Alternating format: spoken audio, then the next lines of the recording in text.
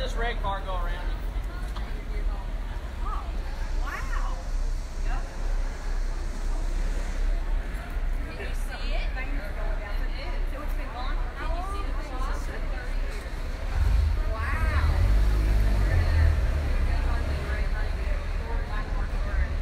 Back up here by his 100th birthday. Hey, Heather, can I get a quick Facebook Live with you? Oh, sure. Here, I'll get it over. Heather, it's been quite a. Here, can you step on over? Of course. Perfect. It's been quite a morning. Tell me what it's been like. Getting the clock here. It's been exciting. I mean, we had a few snags, but they've been doing great. They wanted to make sure she was brought down safely, and then we got the police escort back to town. It's been exciting to watch them get it cut down and get it laid down, and finally back here in Gastonia. It's back in its original place as we speak right now behind you. What does this mean to you, seeing it here? It's just awesome. I can't believe they actually found it. It happened to just be in Charlotte, and it's still in great condition, and I can't believe it finally made it back home. All right, well, I'll let you enjoy this. Thank you. Thanks, Heather.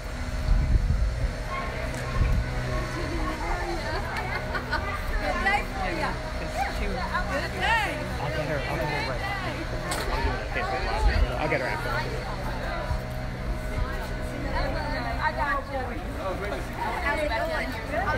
She's 102 years old. Oh, I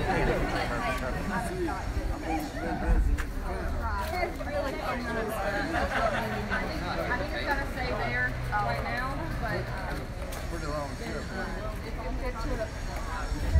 and then he'll take it, and then it's started. The process started. I think our goal right now is to try and get back up. 9:15 this morning. May 20th. And they didn't pull out. 20 because that'll be his 100th birthday. 2:30. That's so cool. Well, and they had a huge crane that strapped it on and then lifted her up into the air and moved her over. And then when they laid her down on the thing, I said, "Look, she's in a reclining position. She's going home." And then when they tried to put it down, it was breaking wood, so we had to lay it on the grass. Steve Whitesell. I told you we'd get it back. I told you we'd get it back. When you get to see it. It's right there. She's right there. You're going to be able to walk over and kiss her. Absolutely. Isn't it great? But Steve Whitesell is a metal fabricator. It's going to his warehouse. Jim found the original guy who redid the clock. And between Steve Whitesell and the guy in Charlotte who redid the clock, I'm going to put her back in place. Quick word with you? Sure. I'm doing a Facebook video. Oh, absolutely. Yeah. Here, I'll let you. You want to look at it? I'll go over here, sure. Perfect. Jim, the clock is back in its original place. I know this has been a many years process. What is the feeling? Well, I think one of the things that's amazing is the passing of the torch from Richard Penniger to Jenny Stoltz and then to me to finish up the last leg of the journey. It's been absolutely fantastic. This is representing Gastonia at a more prosperous time, but what's really exciting, I think we're getting ready to step into a new prosperous time for Gastonia. So we're bringing a bit of our past back to our future. I think it's going to be incredible. And I understand that it's going to be placed not in its exact original location, but just down this way a little bit, right? Right in between the two buildings, and part of the reason why is the parking space would make it conducive to somebody opening up a car door and possibly hitting it. So the city planning, downtown planning is incredible. We're going to move it a little bit in towards the eastern side, right in between the two buildings, so it will be better protected and hopefully stay there for another 50 years. All right. Jim, thank you so much. You're more than welcome. Thank you for telling the great story about Gastonia. Certainly. He's going to come over here and kiss that girl. He's going to kiss the clock. He's going to kiss that girl. This is exciting.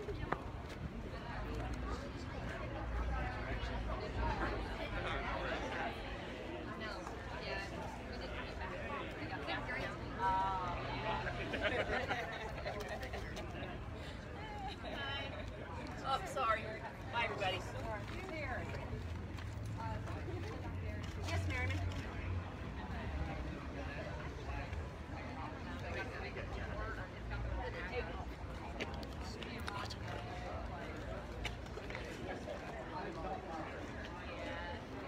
Isn't that funny? So, 2017, and the clock starts at 19. Did you get that? That's said Jim Morasso and Jenny Stoltz. Yeah, I got that. Oh, you got them? When they Okay. were talking. Okay. Oh, you can go.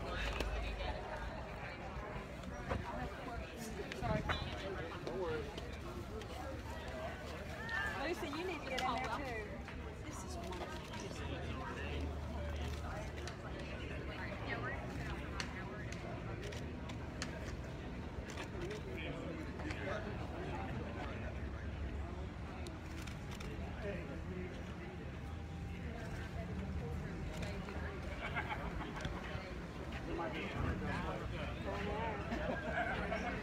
Walter, do you have enough room?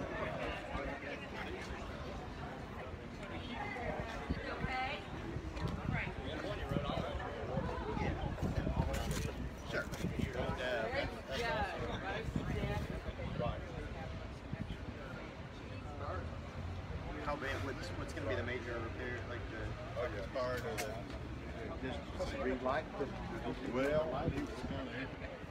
One side we got the citizen bank panel. The other three had they changed the 100 South Front. So we're back.